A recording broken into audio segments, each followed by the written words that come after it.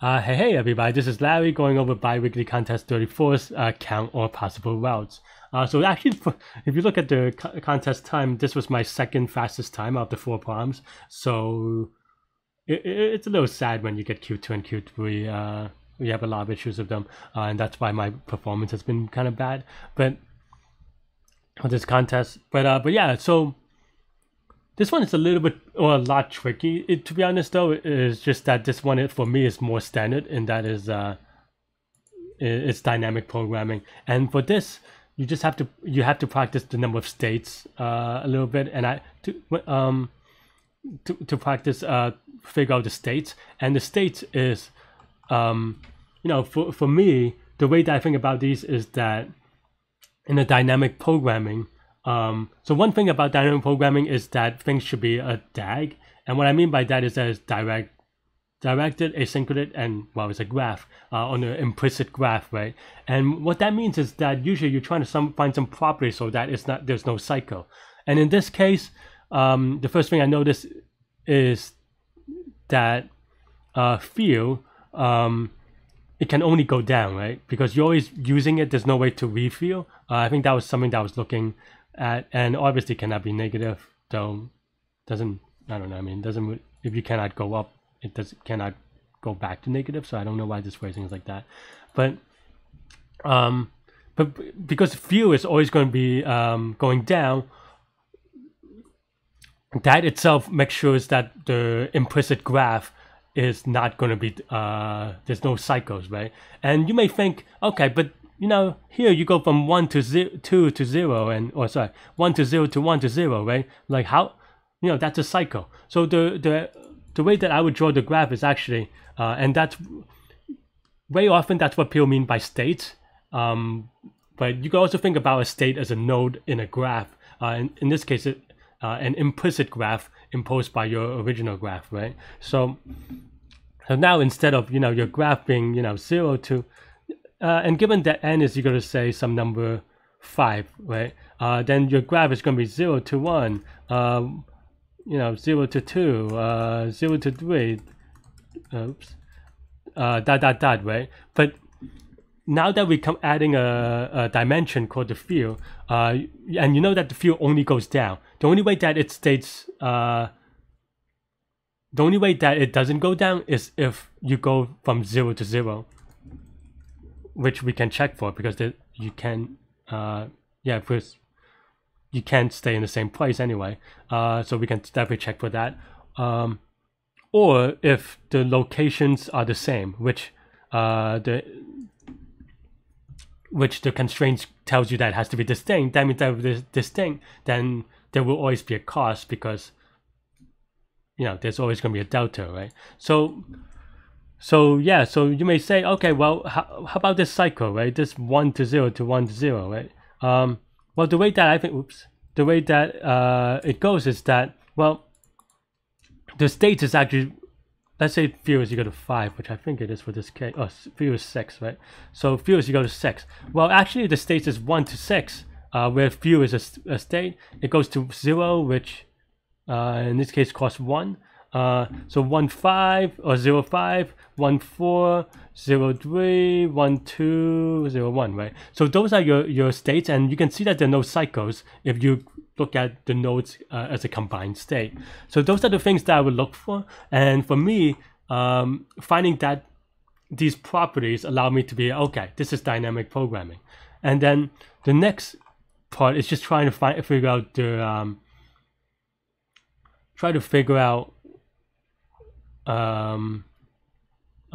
what do we call it? Well, for me, the next step is try to figure out the base cases, right? So if field is equal to, is less than 0, you return 0, because that means there's no path that there's no possible path that continues on, because field is less than 0. And actually, this should be, oh yeah, and the reason why this isn't equal to 0 is because you can actually end at, you could have field is equal to 0, like, and that would give you at least one path, right? So if our current index is equal to our finish index, then that's one ending to a path, so we do total plus one. And then after that, it's just enumerating the possibilities of, okay, now we're at current index location. The next index is where we want to go next. We check that, well, we can't go that. You know, we can't go to itself, and also it would cause an infinite loop. And then we just recursively go, okay, let's go to that index, and then minus the few used. And the few used is just, you know, the delta between the locations. And that's pretty much it. But I would say there's a nuance here. So there is, so because location sub I could be up to 10 to the negative, or sorry, 10 to the 9th power, which is a billion, I think. This few equals 0 may actually have a lot of negative states, right? Because now if you look at it, let's say, you know, few is equal to 6, and instead of going from 1 to 0, and the cost is like 10, right? Then in this case, this would go to 0 to negative 4, and then maybe there's another path. I'm just like making stuff up, but like 2 to the 5 is equal to 0 to negative 5, and then maybe like a 3, 4, negative 6, right? But we do want all these negative numbers to be in the same state. At least for LRU cache. If you're doing C++ or another language, it actually doesn't matter because it doesn't get cached. But if you're doing the lazy Python thing of doing LRU cache, then it will cache all these different fields as different states. So which is not what you want, obviously. So what I did was that I convert all the negative numbers to -1 so that it combines them together. So that's kind of a mini optimization, but I think it's probably needed. Otherwise, you may get in trouble. So that's a needed optimization for only if you use LRU cache. If you use dynamic programming or memorization in another way, where you cache manually, then you do not need this optimization. But yeah. That's all I have for this problem. Let me know what you think. I solved this, like I said, like in 5 minutes during the contest, and a lot of it was just reading. So yeah, you can watch me solve it live next. Thank you. Let's see how far behind I am before I do this last one. And because now it's late. Oh wow, people are really good. You could see how fast the last one is. Wow, I'm just really bad today. 132 is my possible, and just like a lot of penalty, but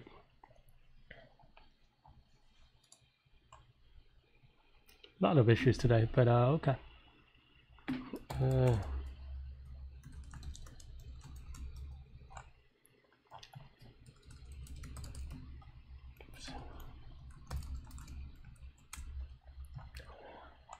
Let's see.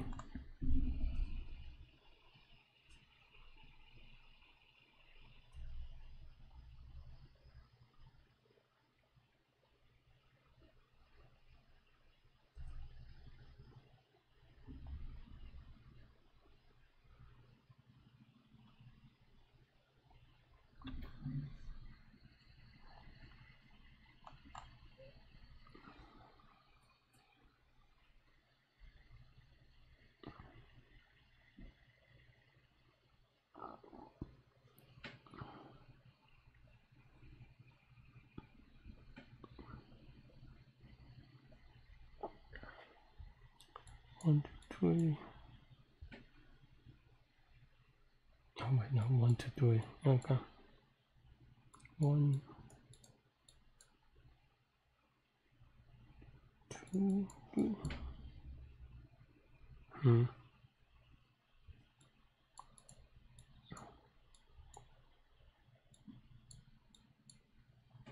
These are just increasing sequences.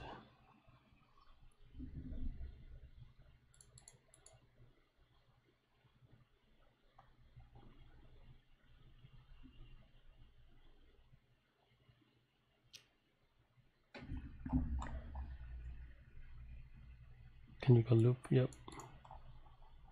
I mean, this is straightforward, I think.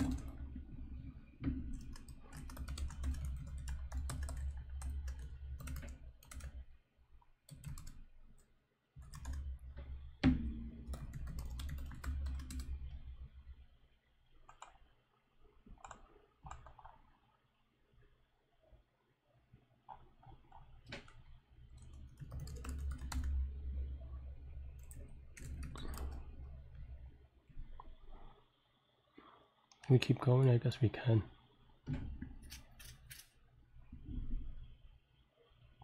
Maybe that is a little bit annoying actually.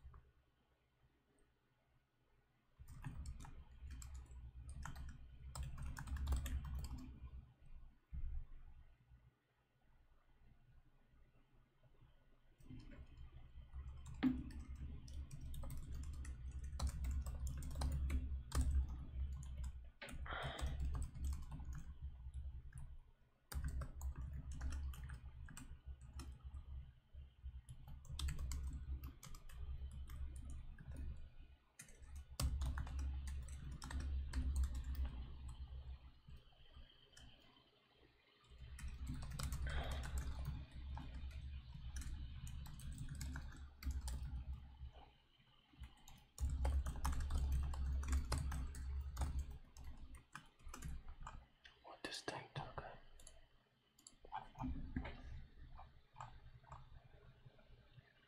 Oops, what language am I using?